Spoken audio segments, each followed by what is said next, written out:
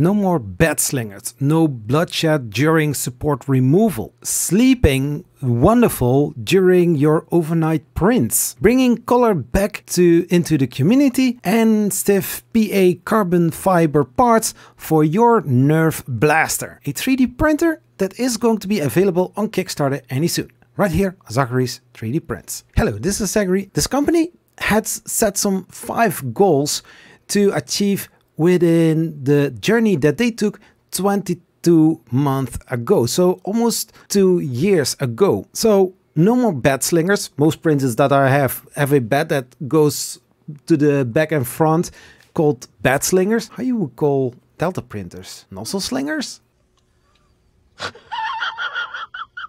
Anyways, also one of the other things when removing supports, if you are now wearing some protective gloves, then you will get some nasty cuts in your hands, and that you also don't want to have. And also, if you have a very tight space and you have a 3D printer within your bedroom, you can sleep peacefully. Well, this printer has a less than 50 decibel printing volume, so that is an average of most printers nowadays. But maybe it's even more silent and you will only hear some silent fan noises. So I don't think that that is a very big thing, but who knows? It's going to be even better than that.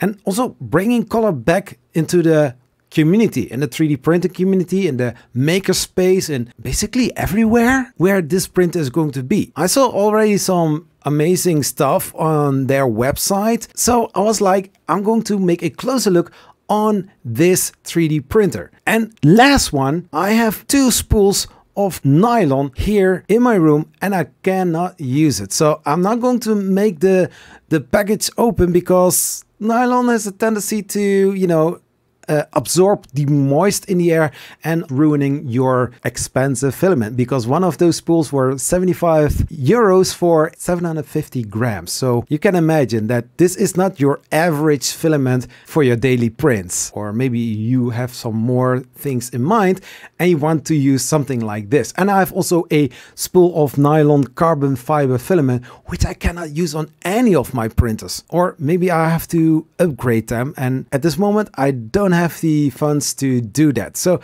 this 3D printer would look amazing. I already saw on Twitter several people posting something about it, and I think, well, if I don't get the printer, okay, fine, I understand. Bambu, if you want to reach out to me and maybe help me out for several little projects, I will be available, but also make more awareness about this upcoming Kickstarter campaign 3D printer, because I was looking on Kickstarter, but this printer is not yet available on Kickstarter. As there are some YouTubers having this printer, check those videos out, because, you know, it's always great to support other content creators on YouTube as well. This printer is going to be in a fully enclosed 3D printer. I'm going to switch over to this, and then you will see how this printer look like. I didn't see it in real life, but this printer is going to be big. It's going to be huge. It's going to be massive, because on top of your 3D printer, you have also this RMS or AMS. I don't know if the filament spool holder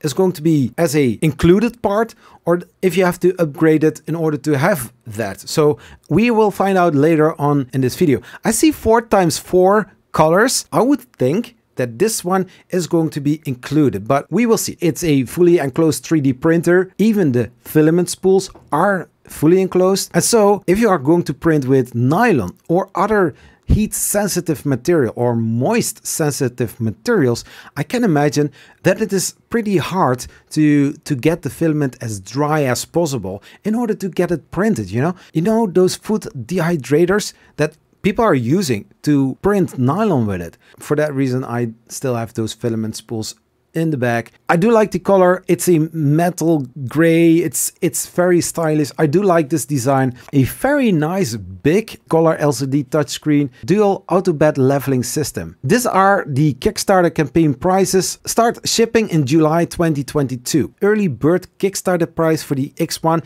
is $699 US, and you will save up to $300 US. You get the Bambu Lab X1 included with 250 grams of Bambu PLA filament. I can imagine that filaments like nylon or nylon carbon fiber, those are the more expensive filaments. But I can imagine 250 grams of PLA filament gets you started, right? And then you have also 849 Kickstarter price and also a 999. But if you are checking out which kind of things you have included there, you can see why the price, what you are going to save in the end, why it's there. But coming back on the filaments that were on the top, that is the Bambu Lab AMS. It's a additional thing that you need to buy with this printer. So my question at forehand is, what is the filament spool holder and where is it going to be? But maybe it's going to be answered later on. Colors, the ultimate expression of emotions, is brought to you by Bambu. There are some icons that sounds really nice with those AMS system. So it's airtight, so no moist can get into. There is a humidity sensor built in. I don't know what they mean parallel 4x4, but I think maybe a mechanic to fuse the filaments together. A two-stage feeding, but also a filament buffer. So what does that mean? The last two icons, two-stage feeding and a filament buffer. What I think that they do is something like we maybe can compare with the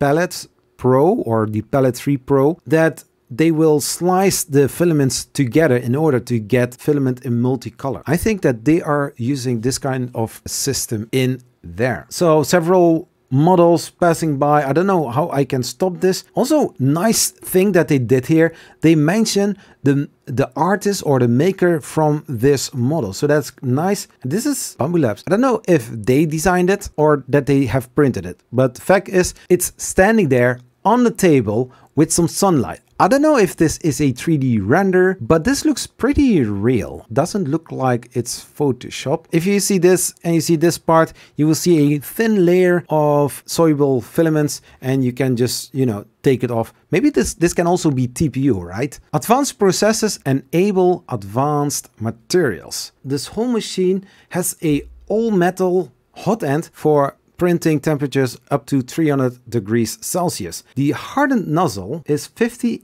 HRC. I don't know what HRC is, but I think it's very hard.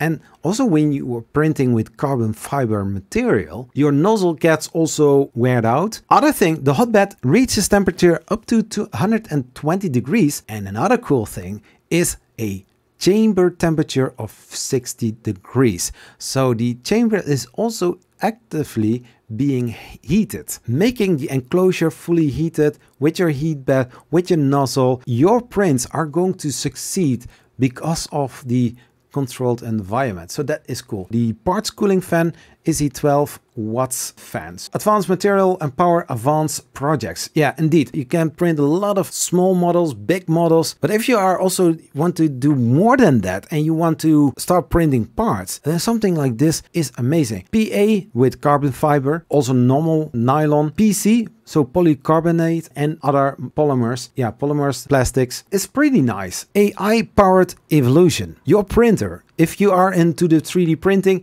you know that a 3D printer is basically a small robot. And robots in general should be smart, right? I mean, my Google is sometimes listening to me. And so if I ask a question, I will get an answer. A LiDAR that measures depth in micrometers. So I think if it is measuring that, I can imagine that there is something like a camera built inside. It has to be. I mean, in AI without eyes, is it still an AI? So with the nozzle, it measures the printing height. That is interesting. So like mentioned, there is a special ABL sensor built in. I don't know how the sensor exactly works. If I check those sensors here, it kind of look like laser precision. But if the nozzle is being touched on the bed, it can also be a strain gauge built in the sensor. Can also be. But this printer, make sure that your first layer is going to be spot on. Health management system, door sensor, some kind of an optical sensor or a click-in sensor that when you open the door, it will automatically pauses the print if the door is open. Chamber camera. There is a camera within the chamber. That is something that I would expect because of the things that I already have seen. Provides you with remote live stream. If you are something like doing Make a Deck or some other live streams, you can maybe add this to that stream. Shoots time lapse. So Nice thing for doing time-lapse. I like time lapses, and records the process for possible troubleshooting. So that is pretty neat feature to have. CTS, the chamber temperature sensor, automatically adjusts the speed of the chamber fan to cool the chamber down to the right temperatures. Very nice, very nice. Filament runout sensor, closed loop fan. A fan system with feedback enables the X1 to detect when a fan is not responding or blowing at correct speed, so that you can take the appropriate action. Nice. More companies should do that. RFID. The X1 uses RFID to detect what filament you are using and automatically apply the best settings for your material. Okay, so if I hear this correctly, there is an RFID chip in spools of filaments, right? That means that if you are using their filaments, that this RFID chip knows exactly which kind of filament they are using. I'm wondering, can you also use some different brand filaments? Because the 3D for makers nylon was 75 euros, so that was quite expensive. Filament odometer. The filament odometer on the X1 can even let you know how much filament you have used and how much you have left. That's great to know. Oh, BTM. The X1 detects when your belt tension is off and alerts you, so you can activate its semi-automatic bed tensioner. Wow, how is that for a change? That sounds already very neat. AI inspected first layer. Tired of waiting out that first layer? Yeah, I can imagine that. It's always great to watch that first layer. But this printer sounds like they are having some other ingenious things, if I may say so. The LiDAR sensor, I think that is a whole system built in. The LiDAR sensor can check your first layer so that you can get back to doing anything else. Hey, that's neat. But hey, who wants to see a very nice, decent layer porn, right? Higher than the first layer. So it checks on higher than the first layer height and also lower than the first layer height. And this little image that they show here on the right hand side, so the purple ones show you that the layers are higher than the first layers. And also here the orange one, so when your nozzle is too close to the bed or doesn't print anything, it detects that as well. And then we have the spaghetti detection. If you have already cameras detecting if your first layer is too high or too low, what do you think about noodles on your bed? Our AI keeps an eye out for spaghetti monsters. Oh, I love how they play with the things that are so common in the 3D printing world, how they call it. Spaghetti detected with confidence of 86%. If you have a little drip or a little hang in one of your layers, I don't think it's going to hit, you know, oh, alarm, and your print is going to be stopped. I think if it happens more and more, I think that this printer is going to pause the print because of this. Stay in the loop. So this printer is also communicating through your app on your iPhone, on your Android phone. So that is a nice thing. Designed for speed.